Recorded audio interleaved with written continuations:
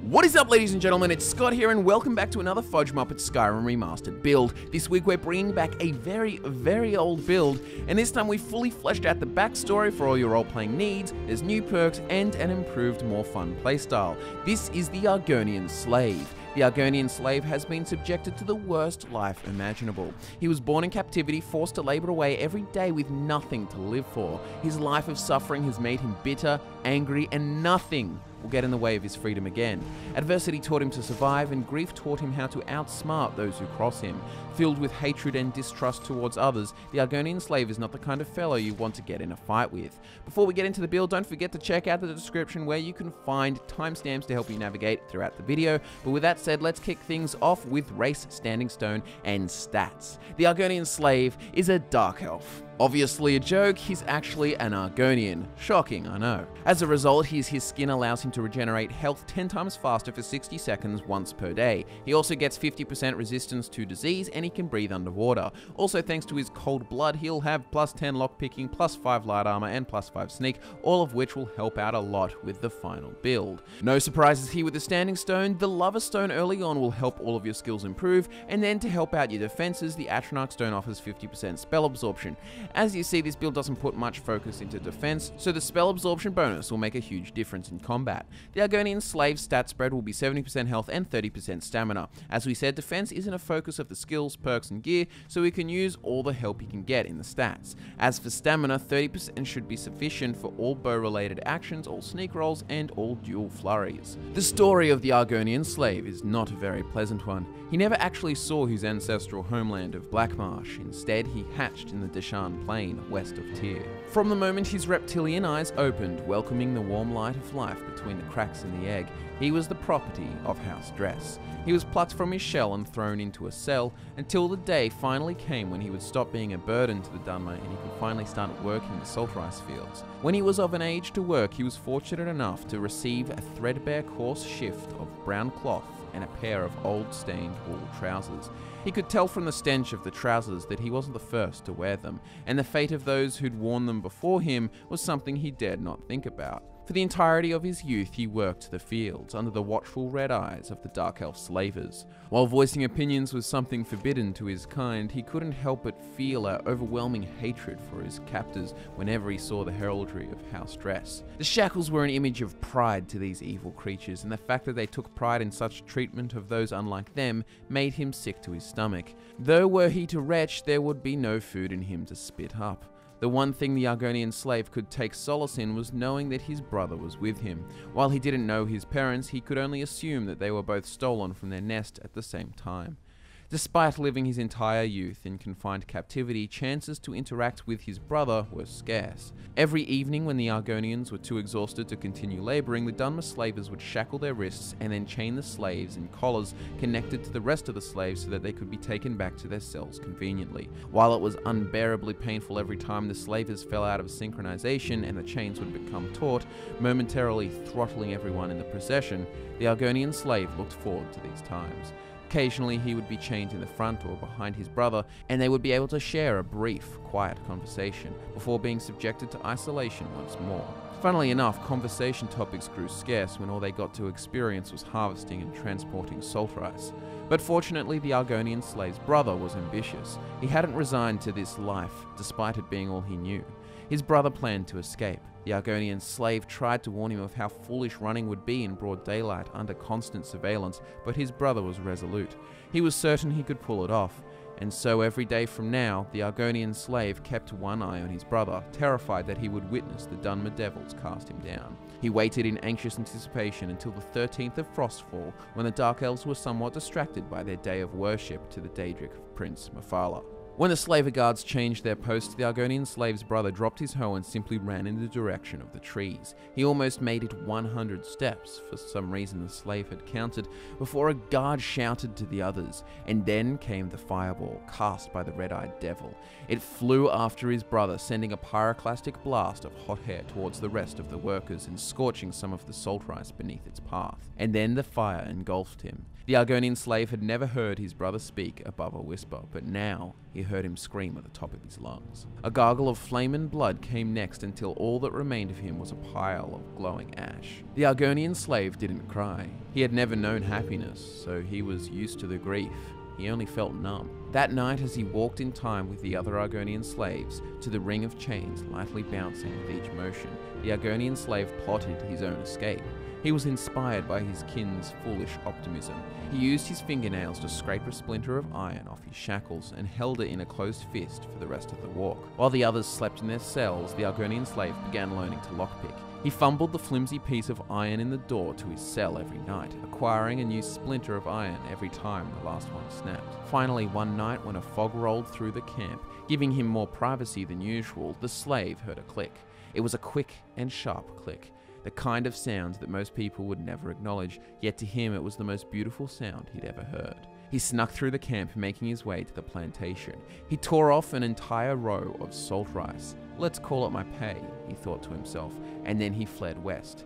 He traveled for a very long time until the paranoia of capture left his mind. He walked for so long that he found himself in the mountains, witnessing snow for the first time. After months of traveling, as he sat in the snows, he looked down at the land to the south, and he finally accepted that the slave masters had simply left him, probably replacing him with some other poor soul. He almost smiled from the relief, but that was cut short by the touch of a steel blade on his shoulder. An Imperial in red cloak and chainmail took him prisoner and threw him onto the back of the cart. The Argonian slave's wrists then felt the familiar hold of shackles as he was taken north to Helgen. After escaping Helgen, the Argonian slave starts to realize that this freedom business isn't quite as brilliant as he'd expected. He almost wished he could have gone back to the plantation after feeling the cold touch of the chopping block. But now that he has escaped, he will be very distrustful towards just about everyone, but he will choose to lie low rather than cause conflict with the residents of Skyrim. That doesn't include the Dunmer though. His hatred for the blood-eyed elves is embedded deep within him, and he will actively seek out opportunities to make them suffer if they so much as look down their nose at him. He'll do just about anything so long as there aren't law enforcers in the vicinity. What with the masses of Dunmer refugees in Solstheim and Skyrim, he'll have to cope with seeing their kind around quite frequently. But with this in mind, he will generally be reluctant to help out on any quests for Dark Elf characters. After what happened to his brother and how he improved on his brother's mistakes, the Argonian slave will stick to his winning formula: subtlety and stealth where possible, avoiding attention. As for factions, he'll join the Thieves Guild for the reasons stated above. He's perfectly suited to get into or out of places he isn't supposed to be, and knows pretty well how to avoid being caught. It will actually be mostly down to you to decide how dark and violent the Argonian slave's future will be. It all depends on how you interpret the severity of his past. If you choose the path of resentment and anger for your playthrough, the Dark Brotherhood questline makes for a great fit. He'll follow the main storyline, seeing the Dragonborn powers as a means for self-preservation through strength. Similarly, he'll follow up with the Dragonborn DLC. These quests will help you find the weapons for the build much more easily. He will have some disdain for the vampires who actively seek to make the world a more awful place, and will help the Dawnguard destroy them. And so with the Argonian slave's depressing backstory, role-playing and factions sorted, let's now look at how this will impact the build's skills, spells, perks, and playstyle. The main skills for the build will be one-handed archery, light armor, sneak, and lockpicking. Aside for watching one fireball ruin just about the only positive thing in his life, the Argonian slave isn't too well versed in magicka, so we won't need to worry about any spells for this build. Instead, let's jump straight into his essential perks. For most of his life, the Argonian slave wielded a hoe, and his target was the stem of the salt rice plant. It's definitely a bit of a stretch to suggest that this was ample training for real-world combat, but we can say with some certainty that he is quite capable of adapting and surviving.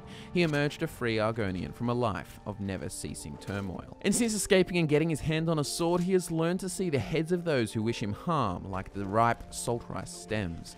From the one-handed skill tree, take the middle branch up to and including Savage Strike and Critical Charge, and then take the far right branch up to Dual Savagery. As the Argonian slave will be doubling down on swords, Dual Flurry is massive for taking the edge off slow swing speed. This perk will speed up dual wielding attacks by 35%.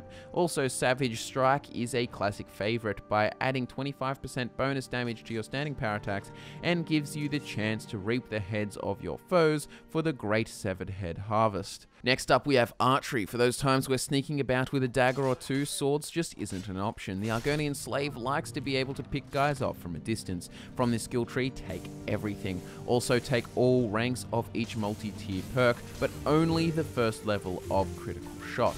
Mainly because there are more effective ways to use those 2 skill points.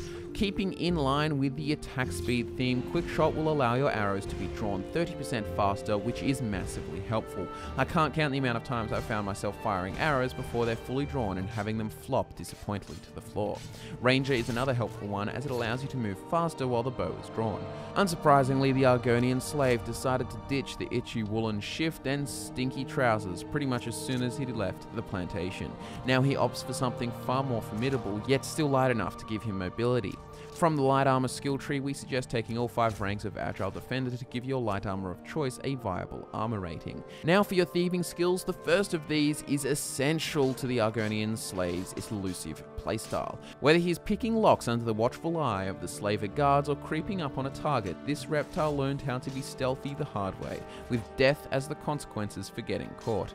From the sneak skill tree, take every perk and every rank. Silence is a notable perk here, as it prevents walking and running from affecting detection, allowing you to move much more freely without giving away your position. And thanks to this build's versatile arsenal, you can cash in on sneak attack multipliers regardless of the weapon you choose. Backstab increases one-handed sneak attack damage by 6 times, deadly aim makes bow attacks increase by 3 times, and Assassin's Blade gives you dagger sneak attacks 15 times the effectiveness. Lastly, we have lockpicking. There's not much to say about this skill that isn't summed up in the backstory, but now the Argonian Slave is in a position to use real lockpicks and not the shitty shards of iron he could scratch off his rusted shackles. So his lockpicking skill is only going to get better. From this skill tree, we recommend taking the main branch up to Expert Locks and then following it up to Unbreakable. With Locksmith, even Master Locks are significantly easier, as you'll always be able to start close to the sweet spot. And with Unbreakable, you can be reckless as you like with your picking because your lockpicks will never break. You've probably got a good idea of how the Argonian Slave's playstyle will work. It's all about guerrilla tactics and ambushing unsuspecting enemies. Use sneak to get into best position while your targets are scratching their balls, and then hit them with the sneak attack damage. That'll either be with the bow if you're set up far away from the action, or the dagger if you're all up in their grills. If you were using the bow, now is when you charge in. If you were using the dagger, then you're already in. Now switch to dual swords to dual power attack them to shreds. Thanks to the perk changes, the bow is definitely more viable when your cover is blown, as it's focused around speedy moving and firing. The Argonian Slave starts off sneaky and then relies on his speed to stay evasive and stay safe no matter what they throw at you. As for gear, the light armor set you'll need to get your hands on is the Scaled Horn Armor, complete with scaled boots and scaled braces. The weapons you'll want to include are the glass bow and glass arrows, as well as 2 Nordic swords and a Nordic dagger. As mentioned previously, Nordic weapons will be much easier to find once you make it to Solstheim in the Dragonborn DLC storyline. Subscribe to FudgeMuppet for more of the best Skyrim builds on YouTube, and give the video a like if you enjoyed it. In case you weren't aware, we're giving away a free game of your choice to whoever can make the best photoshopped image of all our heads. For more details on how you can get involved, check out the latest episode of the FudgeMuppet Show and follow us on Twitter. Thank you so much for watching, guys. I'm Scott, and I look forward to nerding out with you again very soon.